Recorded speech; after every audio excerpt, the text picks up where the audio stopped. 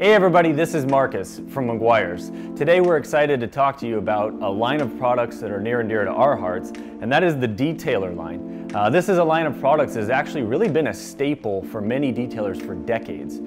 These products are products that are used by mobile detailers, people running detail shops, dealerships, even OEMs. And the reason that these are used so often is because they're very effective and they come in a concentrated format. So it allows people to run a profitable business.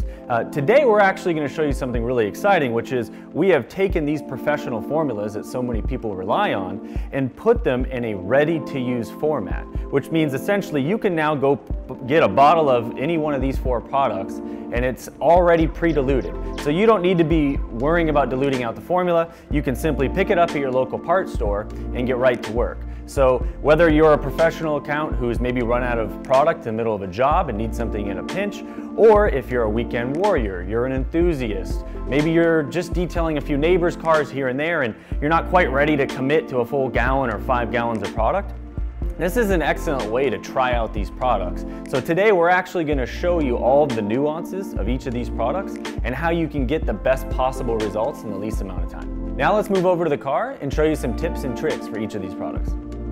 As a general best practice, it's a good idea to start off by cleaning the wheels and tires before you wash the rest of the vehicle.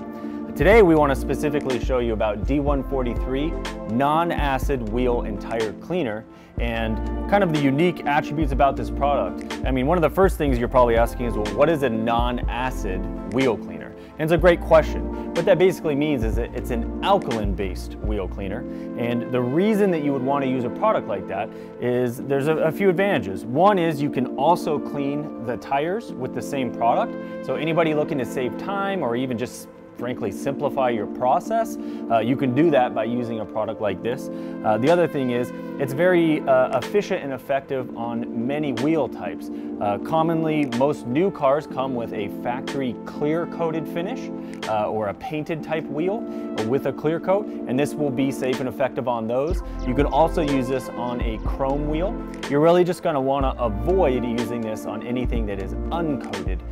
Generally speaking, that will be an uncoated aluminum wheel, as well as a few other aftermarket wheels that are out there. Now, the other thing about using an alkaline wheel cleaner is you want to start by rinsing the entire wheel and tire first. When you pre-rinse, you're doing a few things. One, you will knock off some of the material, some of the loose debris and the grime. And two, it is part of the process that we want to somewhat dilute the product so that it is safe when it's sitting and dwelling on that wheel for some time. Now, the other thing that we want to pay attention to is what are you going to use to clean your wheel and tire mechanically along with that product. So a couple things. One, you have a stiff or a medium bristle brush, nylon type brush. That's very effective for cleaning the tire. Don't want to use that on the wheel as it can scratch, but you will use that to agitate after putting the non-acid wheel and tire cleaner on there. Now, in addition to that, you have a softer wheel brush where generally it's either a kind of a softer material or it's split on the end so it's not going to scratch the wheel face. And you will use that to agitate and get in the nooks and crannies on the face of the wheel. And then lastly, the other thing you're going to want to use is a specialized brush that is intended to get back into behind the spokes so that you can get the barrel of the wheel. Now, that's something that's kind of a nice little pro tip there. If you really want to take your wheel cleaning to the next level, you want to make sure that the entire wheel, not just the front of it, is nice and clean.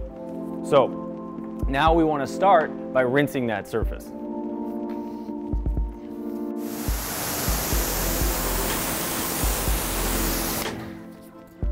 So after rinsing, then you're going to apply the non-acid wheel and tire cleaner.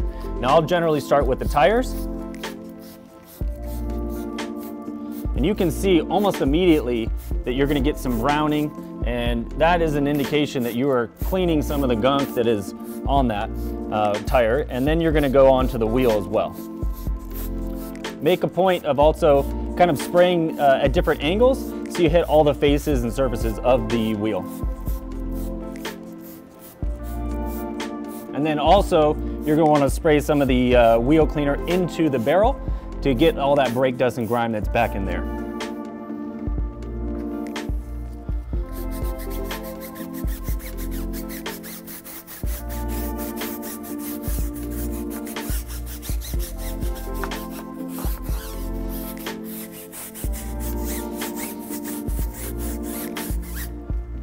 Then we'll want to switch to the soft face brush for the wheel. Now the product is designed to be a combination of both some mechanical cleaning, in other words using a brush, as well as some chemical cleaning. That allows you to avoid using overly harsh chemicals or things that are going to be more likely to damage a slightly more sensitive wheel surface. So then after using your soft face brush, then you can switch to the specialized brush so you can get into the barrel of the wheel and really take your job to the next level. On a neglected wheel, if this has never been done, it's possible that you might even have to do this a couple of times because some of this grime could be in there for years. And now you're going to want to rinse everything off.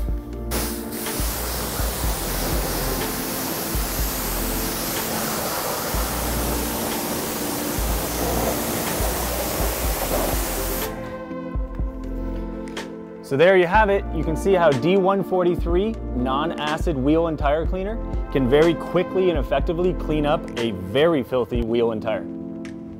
Another great product in the ready-to-use line is the D107 Citrus Power Cleaner Plus. This is essentially an all-purpose cleaner or a cleaner that you can use on several different surfaces for several different types of jobs. In this particular product, in the ready-to-use format, this is pre-diluted at a 4:1 ratio. So that means that you wouldn't use this on leather in the interior, but you can use this for interior upholstery. You can use it for carpet, rubber floor mats.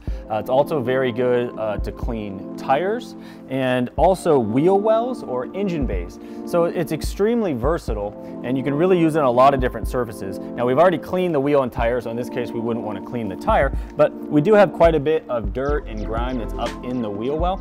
So what you can do is take this product and spray it up in there.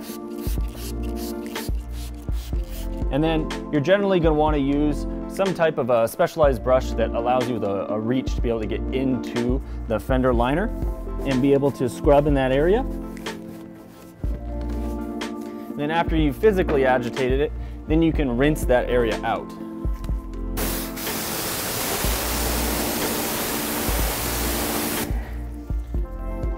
Now, in addition to this, again, this is a great product for doing cleaning in other areas such as your interior. Just make sure that after you've used this product that you're going to rinse it off or wipe away any remaining residue. Now, one of the most exciting and unique formulas in the ready-to-use lineup from Detailer is actually D2002 Iron Removing Spray Clay. Now, I know you're probably wondering what exactly does that mean. There's kind of a lot going on there. So I wanted to kind of explain why this is something that makes a lot of sense for really all types of users, whether you're a professional, a weekend warrior, an enthusiast, or just somebody that really wants their car to look its best. Now, what you would use this for, and what professionals have used products like this for many years, is to remove contamination that's embedded into or on top of the paint. Normal washing and drying won't always remove all the contamination you might have on the paint. So this allows you chemically to safely get down into the paint itself and remove iron-based or ferrous-based contamination. Now, you're saying, where in the world does that come from? Why would that be on my car in the first place? Well, the answer is brake pads, for one. Brake rotors and brake pads can spew off a lot of iron-based particles. That ends up on the roads, in the air, which then settles on paint. It's also part of an industrial fallout issue where sometimes this is in the air settling on paint. So there's a lot of different ways it can end up on the paint. But at the end of the day, you need to find a way to get it off. Now, some of you are probably familiar with using a clay bar or a clay mitt type process. Now, we of course have both a mild and aggressive clay bar, and that's great and very effective at removing above surface contamination. But where this product takes a little bit further than traditional clay is that you're allowed to chemically go into the paint a little bit further and remove things that a clay bar may not have fully removed. Now you'll notice that the product itself is clear when it's first sprayed on, and as it reacts with the iron particles, it will actually change colors to somewhat of a purple, almost a wine color, and that's how you know that it's reacting with that iron particle. So you can see in some cases it will start turning almost immediately. In other cases, depending on the type of contamination or how severe it is, it may take up to 2 or 3 minutes. Really, the key is to just make sure that the product is not fully dry on the surface. If you see that it's starting to dry, you can either spray a little bit more product on, or you can agitate it with your damp wash mitt and spread the product around. You can see some of these particles, again, already starting to kind of bleed, if you will, on the surface. So I would want to let this sit for a good 2 or so minutes, 2 to 3 minutes, and make sure that it fully gets down there before I spread it with the wash mitt.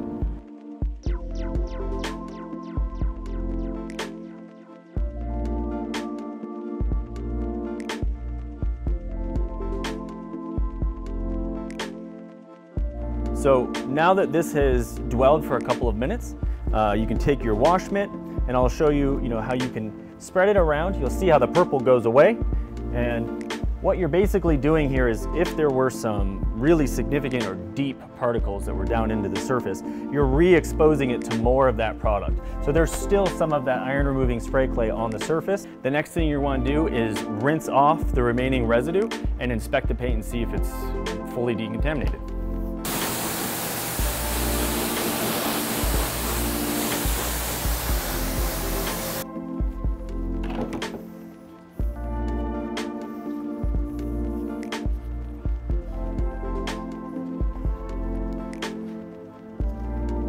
The other thing that you're going to want to do is check your work. Now, you can take a piece of like a plastic bag, a lunch bag, or a piece of cellophane type plastic like this, and use either a quick detailer or some of the iron removing spray clay.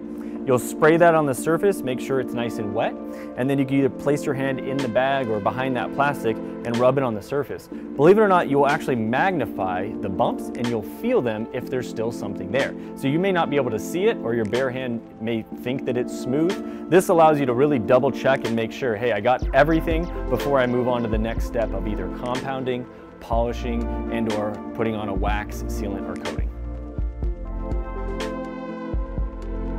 In this case, it's nice and smooth, so that means I know that I've removed all that contamination and I can move on. If I felt bumps through the plastic, then I would apply more of this product, as well as or use the clay bar to go back over that surface before proceeding to compounding, polishing, or waxing. If ever there was a product in the detailer line that had a cult-like following, it's hyperdressing. D170 hyperdressing is a fan favorite for a lot of reasons. One of those is the fact that it's so versatile. Being a water-based dressing, that means that the users in the professional channel are able to dilute this for different jobs and different uses. Here we've got it at 1:1, which is the most popular dilution ratio, and it's really fantastic to use in several areas. You could use this inside a wheel liner to make it nice and dark again and really showcase your wheel and tire package. You could use this in an engine bay, and one of the things that's really unique about it is it almost has this magic-like property where once you spray it out, you don't have to individually wipe it in all the nooks and crannies and crevices. It tends to spread on its own and leave a nice, even finish. Really makes it look brand new in the engine bay. Those same properties also apply to the interior.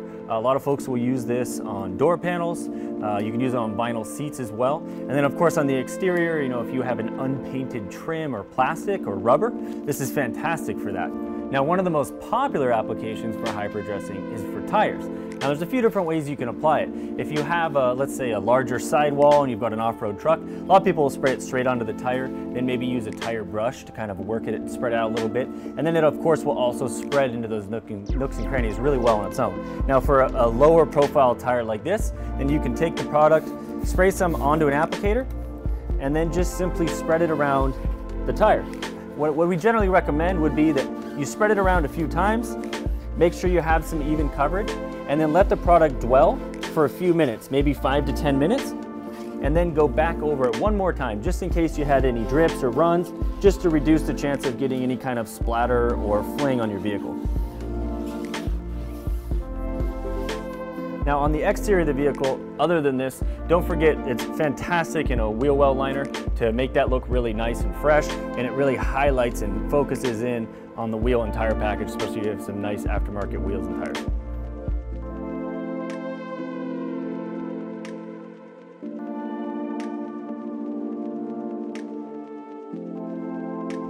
Well, there you have it. We hope you really enjoyed this deep dive into these 4 exciting new ready-to-use products. If you'd like to pick them up and check them out for yourself, head down to your local auto parts store. If you have any more questions or comments, we'd love to hear from you guys. Be sure to leave those below. Thanks so much.